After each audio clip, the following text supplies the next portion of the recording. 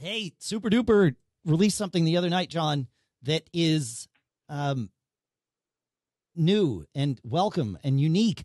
And that is they released a beta that will clone your M1 Max boot drive into another bootable drive.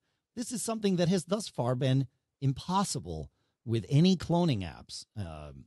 Now, the trick is it's in beta. However, there's another asterisk here, and that asterisk is it requires the 11.4 beta of Mac OS to work.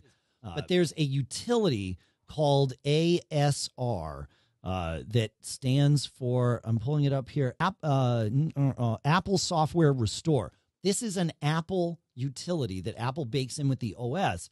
Up through 11.3, ASR is not compatible with the M1 chip. And because of the way the secure volumes work with the secure system volume works with Big Sur, you have to use ASR if you're cloning the system volume in Big Sur. And so there was no way to clone that on an M1 Mac if ASR didn't run on the M1. Well, in 11.4 beta 1, ASR works on the M1 Mac. And so now you can do this. So this is coming. I have no doubt we'll see this from Carbon Copy Cloner and perhaps even others.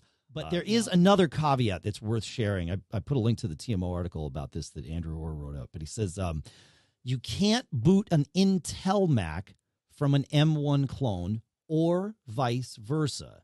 However, you can boot one M1 Mac from a clone of a different M1 Mac as long as you authorize it with a user on the Mac you're booting. So that security chip in the M1 Max knows about who you are, and you need to authorize it. So, but regardless of processor, of course, you can still restore using Apple's first boot restore process, or obviously Migration Assistant from anything. So, so this is exciting though. It's good to see that Apple's worked it out. So, yeah, it's good.